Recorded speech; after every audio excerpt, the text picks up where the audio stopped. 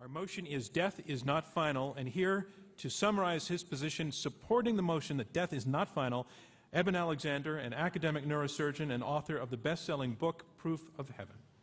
Well, I would like to go back to what Sean had said about how consciousness is very confusing to us, as is quantum mechanics. And I would put out there, I think they're related.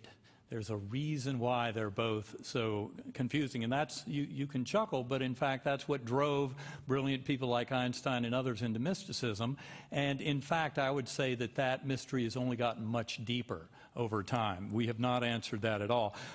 In support of my claim earlier about brain damage allowing enhanced function, which really goes against the materialist model that Stephen talked about earlier, I point out two very common examples in clinical practice: acquired savant syndromes, in which stroke, brain trauma, autism can allow superhuman mental function, something that's often seen that certainly has no explanation from the brain makes mind model, and also terminal lucidity, in which demented elderly patients often have periods of great clarity, especially around the time that they are encountering souls of departed loved ones that are there to escort them over.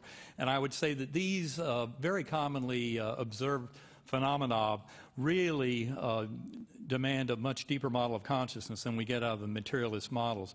Point out that Dr. Wilder Penfield wrote a book in 1975, The Conscious Mind. He probably still holds the record for having stimulated the brain in awake patients more than any other neurosurgeon, and never once did he duplicate any kind of situation of free will. He concluded very strongly that the mind consciousness is not created in the physical brain.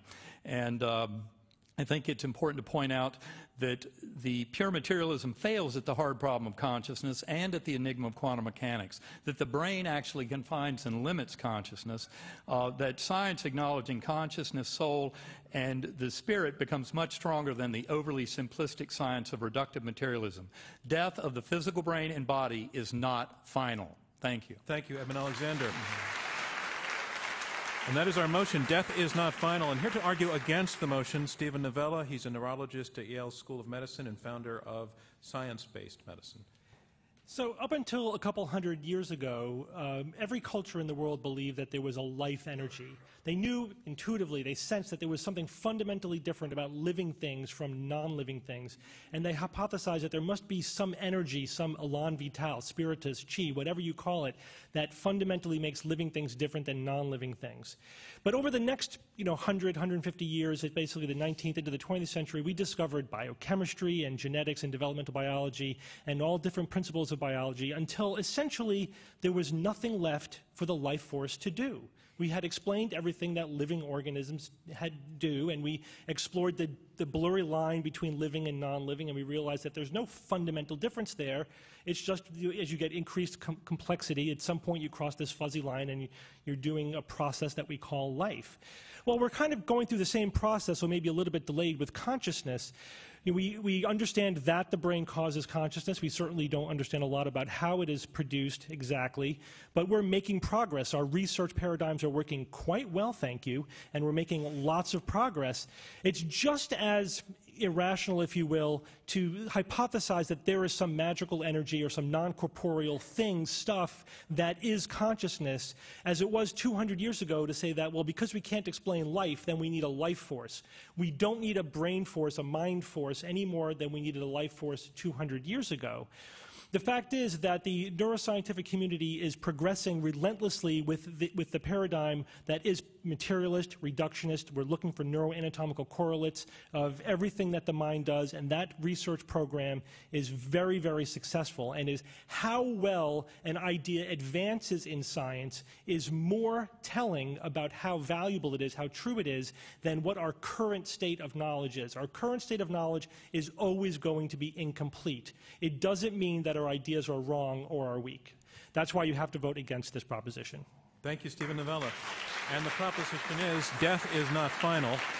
And here to summarize his position in support of the motion that death is not final, Raymond Moody. He's a medical doctor and author of the book Life After Life, in which he coined the term near-death experience. Raymond Moody. First of all, I want to say that to me, to this day, the notion of life after death is very counterintuitive. I think as a non-religious person, I had no background in that. It never occurred to me as a young astronomy buff that there might be something beyond this. I've been through a process now of 40 plus years that finally drove me into this situation where I'm sort of forced to say, almost against my will, that death is not final. There is a life after death.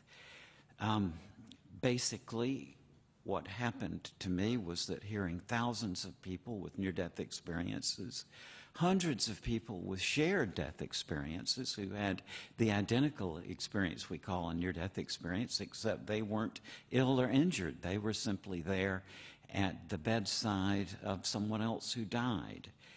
And I have seen joint transcendent experiences where, for example, a physician and a critically ill patient would have some sort of joint transcendent experience at the same time.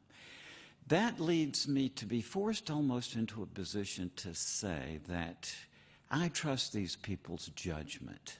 It seems to me that they've been somewhere where I haven't been, and I can begin to put a little picture together of what they're talking about. So for that reason, I would say I'm on board. I think there is life after death. So vote, vote, vote for the afterlife.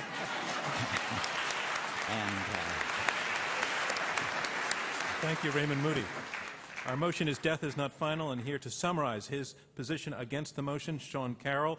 He's a theoretical physicist at the California Institute of Technology and author of The Particle at the End of the Universe.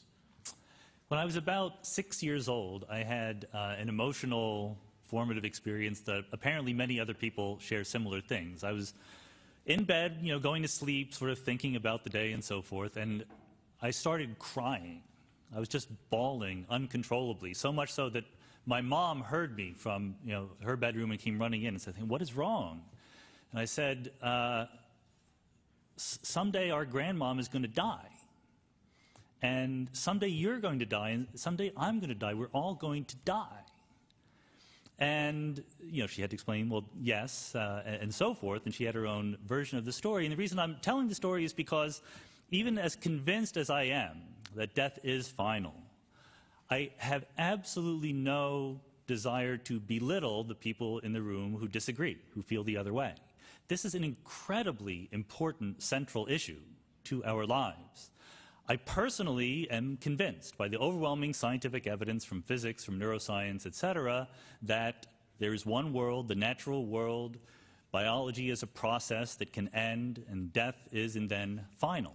And to me, that fact, the finitude of our lives, gives enormous poignancy and importance to the finite number of years that we have here on Earth. Our lives here are not dress rehearsals. This is the act. This is the one performance that we get. That does not remove meaning or value from the lives we're leading now. It gives, it forces us to give meaning to everything we do, because we only have a finite number of things to do. If evidence came in on the other side, I would change my mind quickly, as the evidence was good enough. But I think that we're past the point where it's a scientifically interesting question. I think that we know enough to conclude that death is final, and personally I think that that is okay. Thank you. Thank you, Sean Carroll. And that concludes closing statements.